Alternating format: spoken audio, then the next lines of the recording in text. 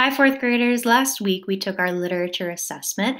You read a text and you identified the theme of the text. This Thursday and Friday, you will be doing the same exact thing with a different text. So let's do a quick review on how we can find the theme of a text. What is theme? Theme refers to the underlying message of a story or poem. Theme is a big idea, something that you can learn about life in general. Sometimes an author will come right out and state the theme of a story or poem, like in this example. I looked at all the candy I could buy. I had the dollar right here in my hand, but suddenly I didn't feel hungry. I wished that I hadn't stolen the dollar. I wished that I hadn't taken the money from my brother's bank. I don't think I want to buy anything today, I muttered quickly to the clerk. Then I ran from the store. I had learned something important. It's better to be honest than to have money. I want you to stop and give yourself a thumbs up if you think you know what the theme of this story is, and if you think it's right in the text.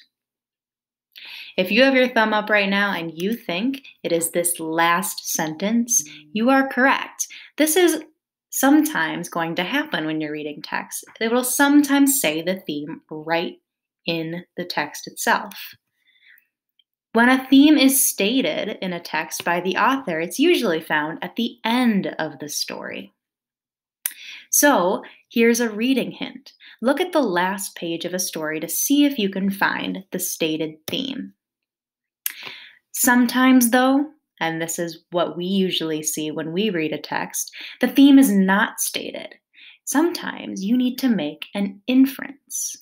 Let's use this example and see if we can make an inference as to what the theme of this text is.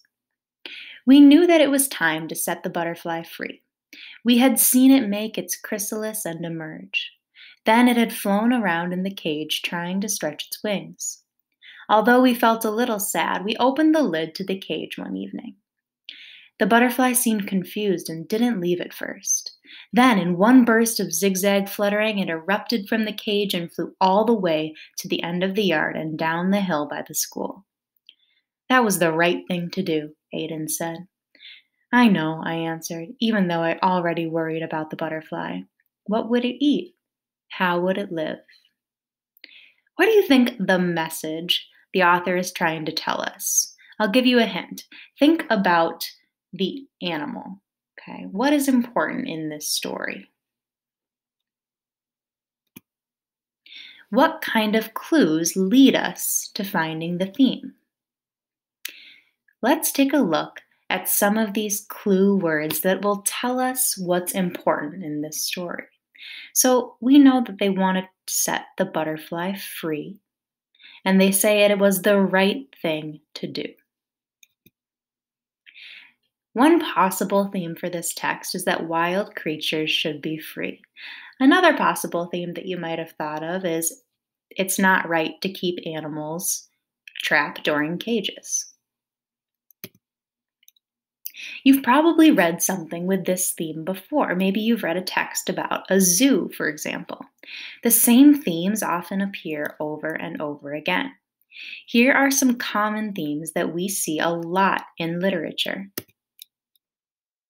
Persistence pays off. Persistence means hard work, or perseverance pays off. Honesty is better than cheating. It's more important to be nice than to be popular. Be careful what you wish for. And love is the most important force. So many authors write texts that tell us or teach us these kinds of themes. We're going to try another way or another type of text, and I want to see if you can find the theme. This is a poem. A day to play got washed away. Rain comes down, covers town. Eyes are sad, rain is bad. Come downstairs, get the chairs. Blankets, sheet, looking neat. Inside forts instead of sports. Rainy day tears can turn into cheers. What do you think this poem is trying to tell us? What can we learn or take away from this poem? Let's think about these two questions. How does the speaker feel at the beginning of the poem? And how do the speaker's feelings change? Well, at the very beginning of the poem, the speaker or the writer of this poem does not feel very good about the rain. They are kind of having a negative attitude. But towards the end, that second stanza or that second paragraph of the poem, the speaker is feeling very positive. I want you to take a look at these four themes. Which one do you think best matches this poem?